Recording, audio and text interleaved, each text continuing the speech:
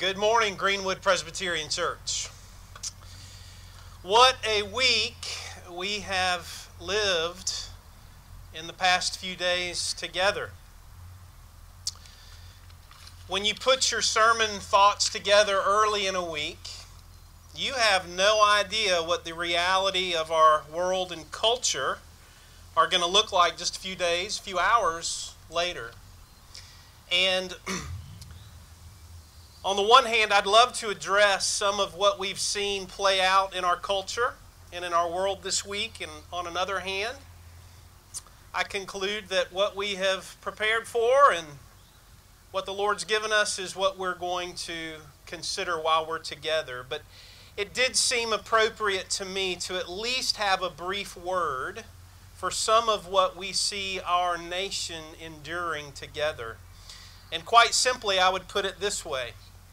In the last few hours and days of our week, consider how we have seen how awesome humanity can be, and yet how awful humanity can be. Yesterday, my family gathered around the television and we watched the awesome display of SpaceX and Elon Musk and NASA as they took off into orbit and went into space. And if you watched like I did, there was something very awesome about it. All of the human engineering and mathematical calculations that we are capable, that some are capable of doing.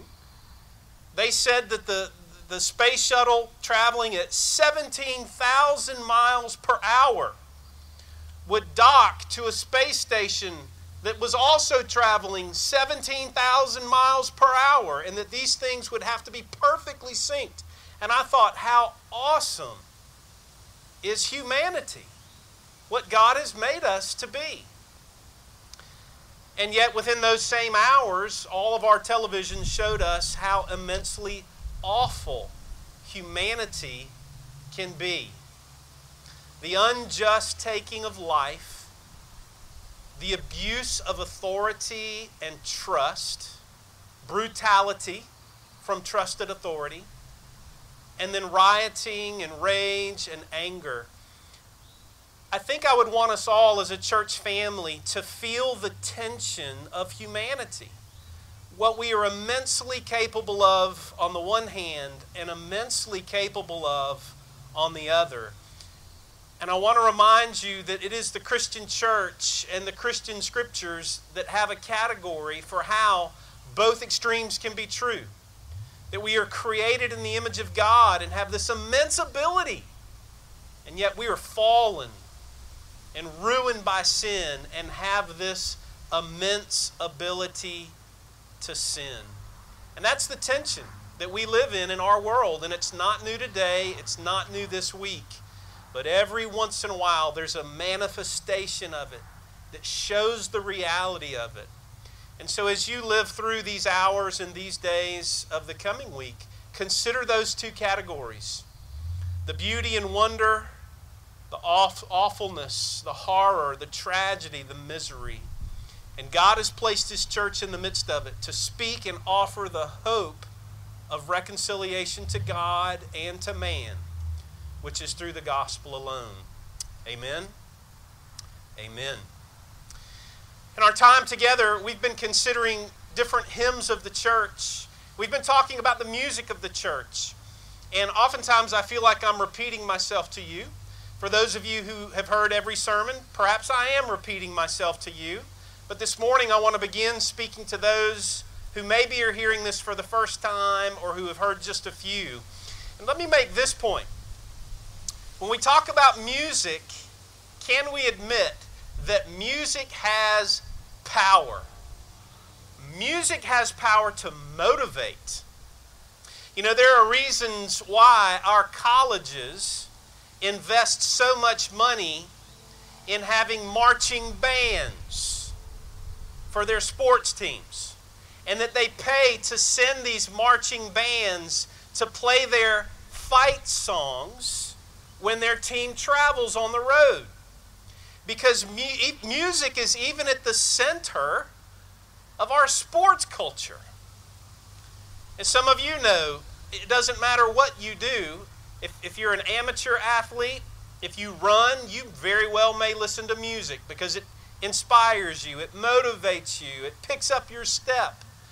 Some of you who have to work late at night or rise early in the morning, some of you use music to inspire you, to motivate you, to awaken you. Students can use music to put a little fire in their soul. And so music is a God-given gift that can motivate. It has a power to work in the human heart and in the soul. But music is more than just that which can hype us up. Music has the ability to calm us. Music can calm a troubled heart. Music can bring peace in the midst of chaos, depending on what the music is. But it can be harnessed and used to bring calm in the midst of chaos. And then also, music has the power to help us to remember. I could play a tune from the 50s or 60s, and some of you would perk up because it was the music of your childhood. Or I could play a hymn of old, and it might tear you up because it reminds you of a funeral or of a person long gone. I know that the hymn that we've chosen to emphasize today, Be Thou My Vision, to many of you that's a very meaningful hymn. It might remind you of a wedding, or of a funeral, or of a grandparent. I know that for the last 17 years, we've used that hymn at Erskine College in our baccalaureate service as a prayer for our graduates, that they would know that it is the Lord alone who can be their vision, which we'll talk about what that means. And so music is powerful, and that's why we're considering different hymns of the church. Sinclair Ferguson says this, though, about worship and worship music. He says this: the foundation of worship in our heart is not emotional. It's theological. Now think about that. The foundation, the real substance of worship in our heart, we might think that it's emotional when we get worked up or welled up, but it's not. It's theological because it's the truth that empowers us, not the tune or the emotion. And so as we've emphasized these hymns, remember we're talking about gospel truth, that it's something worth singing about. And so I'm trying to bang that drum each week to see the truth in the hymn, and that might be the reason that you love the hymn. We have an Irish tune with our hymn this morning, and some of you love it because it's an Irish tune, but we want to love this hymn because the truth of what it teaches us and helps us to remember. Our passage this morning is not the one listed. I have several curveballs. I apologize, but that is the nature of how this morning will go. Our text you'll just have to listen to unless you pull it up on your phone. It's Hebrews chapter 12, verses 1 through 3, with the theme of Be Thou My Vision in mind. Listen to God's word. Therefore, since we are surrounded by such a great cloud of witnesses, let us throw off everything that hinders and the sin that so easily entangles, and let us run with perseverance the race marked out for us, fixing our eyes on Jesus, the pioneer and perfecter of faith, who for the joy set before him endured the cross, scorning its shame, and sat down at the right hand of the throne of God. Consider him who endured such opposition from sinners, so that you will not grow weary and lose heart. Let's pray that God will bless our understanding of his word. Lord, that is our simple prayer together, that you would help us to fix our eyes on Jesus, that we would not grow weary and lose heart. And so, Lord, would you be our vision this morning and this week and all the days of our lives? Open our eyes now to see the beauty of the truths that are encapsulated in this hymn. And we pray this, we ask this together in Jesus' name. Amen. Hymns of acclamation and hymns of aspiration. I want to make a brief comment about that difference as we get into this hymn. There are hymns of acclamation, there are hymns of aspiration. So what's the difference between the two?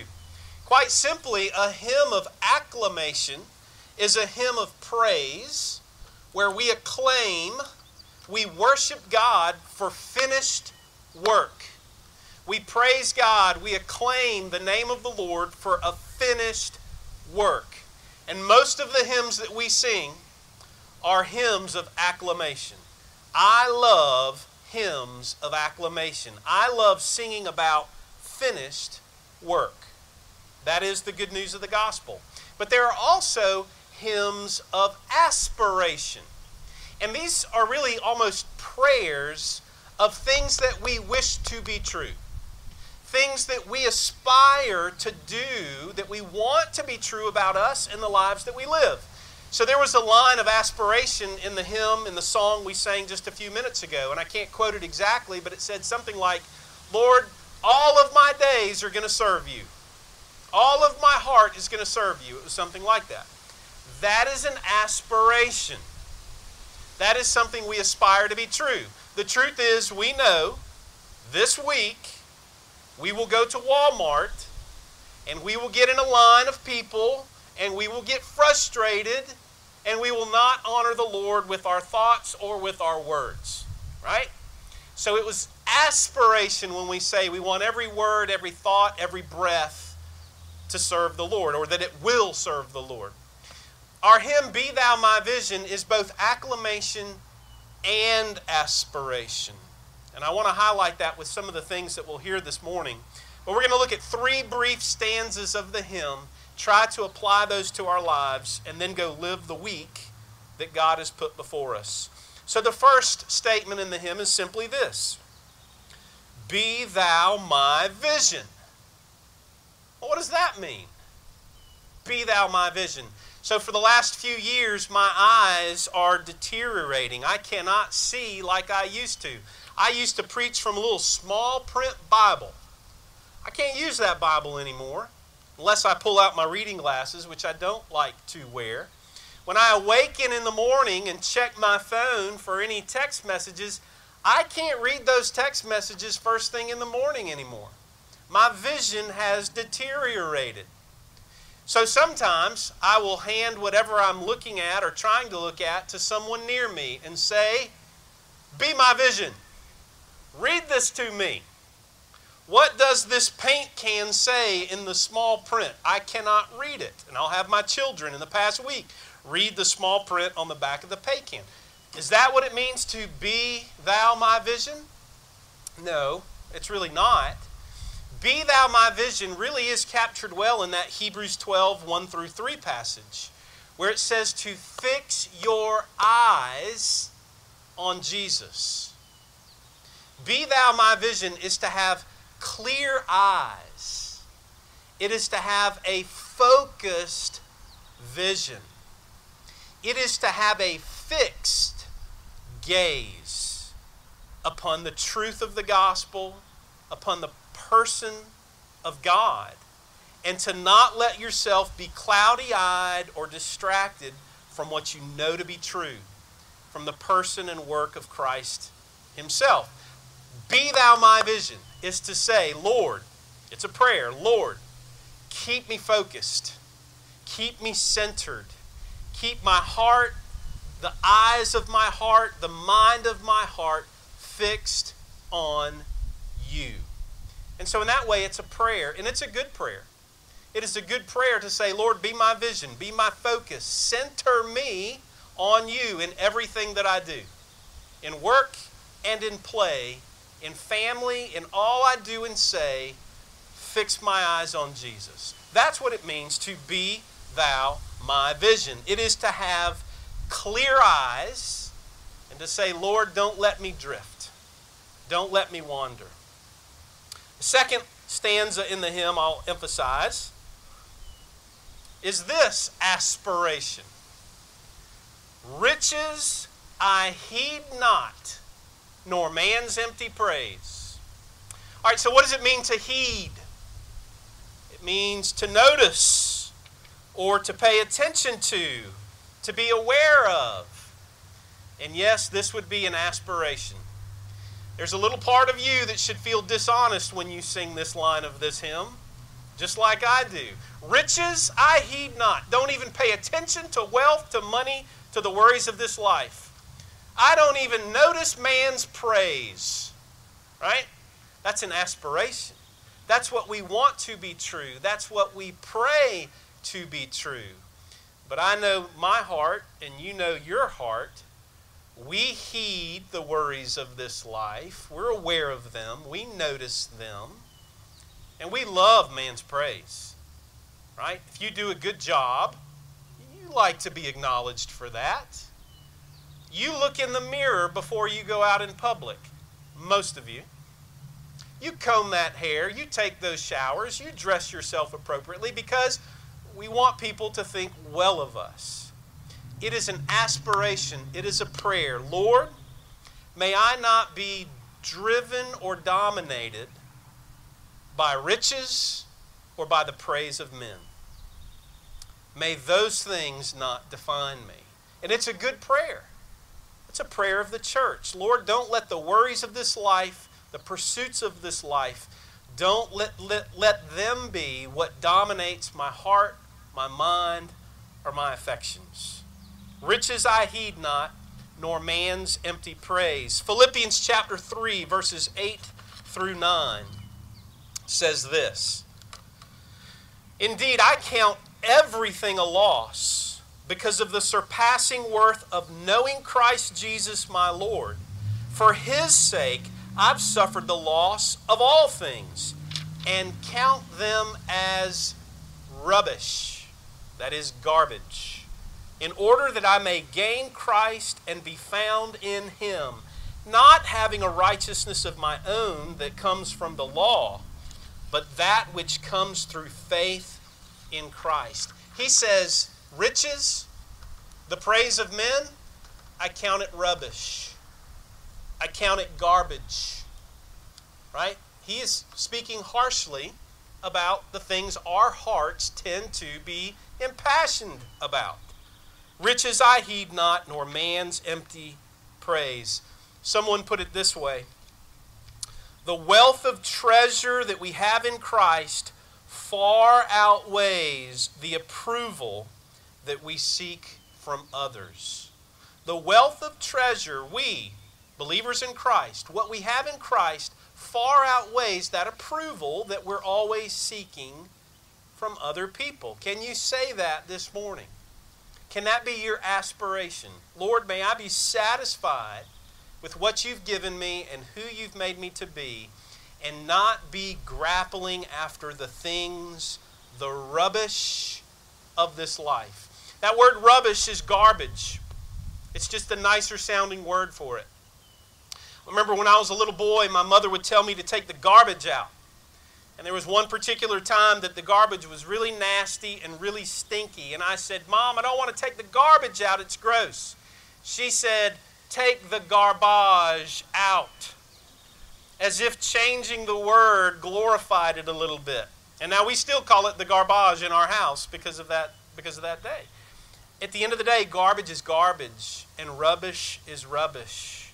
The Apostle Paul has said, the attractions of this life are but rubbish compared to the wealth that we have in Christ. That is a full heart.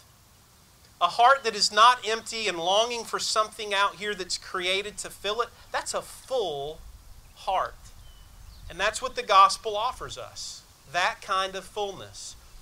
Is your heart full or is your heart empty? When you think about the season of life that you're in, are you trying to fill the emptiness of your heart with that person, with that thing, with that whatever it is?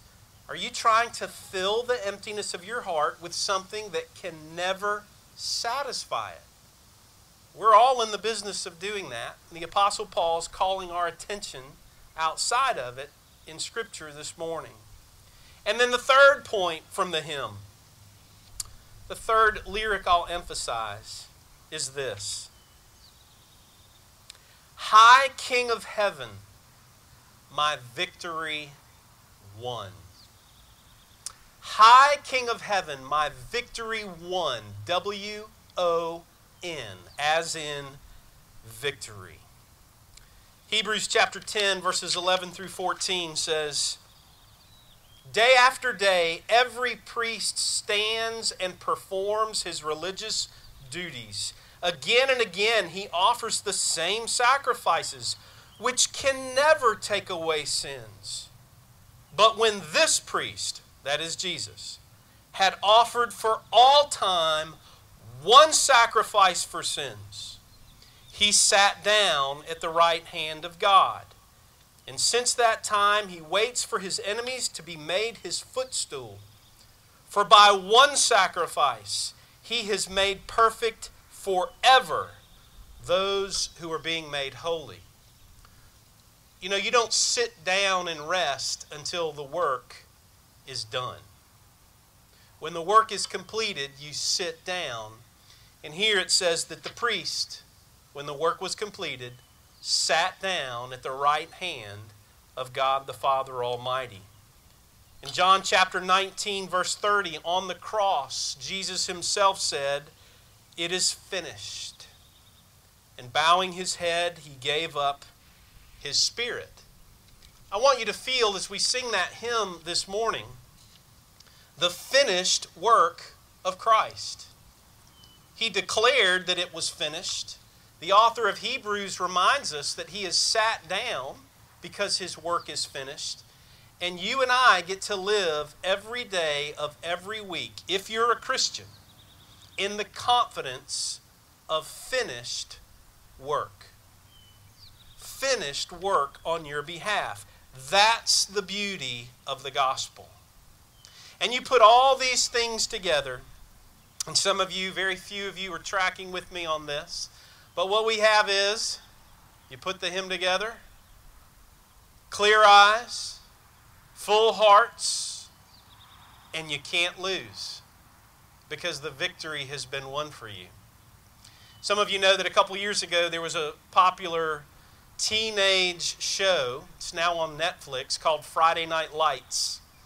I watched a few episodes of that show for one reason. My best friend called me and said, Paul, you and Marie have got to watch this show. It's great. And the reason he thought we would love it is because the show is about a high school football coach. I love football. Did you know that? A high school football coach whose wife is a guidance counselor. My wife is a guidance counselor. And so as my best friend watched these episodes of this high school drama, he's like, Paul and Marie would love this show. They've got to see it. So we made it through a few episodes, and finally Marie said, I'm done. This is like my real life at work, Monday through Friday. This is horrible. I don't want to watch my life on television. But I watched a few more episodes, and there was one takeaway for me, that for those of you who've seen it. By the way, I'm not recommending this show. Nope, not recommending it. High school drama, not worth watching, but there's one thing in it that I'll take as a sermon illustration, and it's this. It's the halftime speech that the coach would make to inspire his players.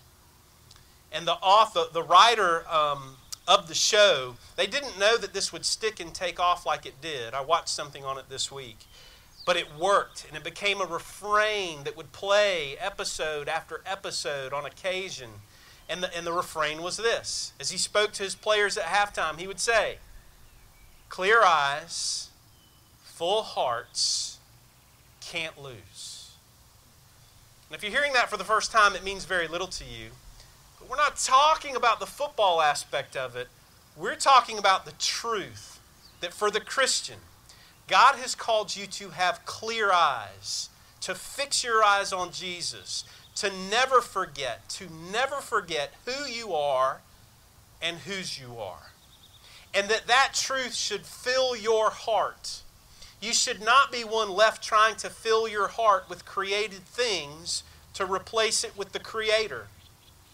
Created things can never replace the Creator in your heart. And that's the only way you can have a full heart. And the ultimate promise of the gospel is that you can't lose. There is a sure salvation that God has offered us in Christ. And so I offer that to you this morning as a summary, a true summary of the gospel and of this hymn.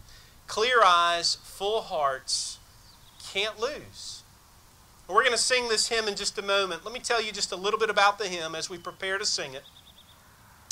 This hymn has a convoluted history. Some of you maybe looked into it this week when you heard we were going to do it. The origins of it lie apparently with St. Patrick in the 5th century. Some of the refrains seem to be connected to a prayer of St. Patrick in the 5th century. In the 8th century, a monk wrote a poem about St. Patrick and an event in St. Patrick's life where he defied the orders of the king. And the edict was that there would be no fires burned on a particular night. And St. Patrick said, I'm burning a fire, and I'm burning it to the high King of heaven, to the only true King. And so he climbed the mountain or the hill of Slain, and he built a fire to honor the Lord. And the king actually was impressed by this, that St. Patrick would defy his edict out of a love for who he saw to be the one true king. Well, many years later, in 1905, I think it was, that poem of St. Patrick was found, and it was translated, but it remained in archaic Old English as it was translated from Irish. And so it was unusable. And then in 1912, Eleanor Hull put it to poetic verse in English so that we could sing it. By 1919, it found its way into a hymn book, and the tune given to it was an old Irish tune named Slain, after the hill that St. Patrick had built his fire upon. A lot of history. If you're a history buff, you love that. Otherwise, you're thinking, can we just sing the hymn, please?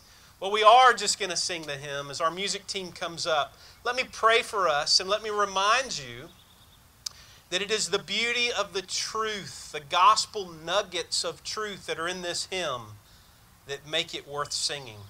It may remind you of people long gone, may remind you of events in your life, weddings or funerals, but it's the gospel truth that makes it worth singing. Let's pray together. Our Father in heaven, we thank you for the beauty of this day. Beautiful skies, beautiful grass, beautiful temperature, comfort of a breeze. Thank you for a church family that would say, we're coming together to worship. Now, Lord, we pray that as we sing this song, like all of our other songs, that you would delight in it, that the truths of it would go with us into the week ahead. And Lord, you would encourage your people. Even as we live in a discouraging time, we pray once more for our nation, for our land, for the injustices, for the need for the church to be the church, for the gospel to bring peace and to prevail. And we pray this all together, that you would be our vision. In Jesus' name, amen.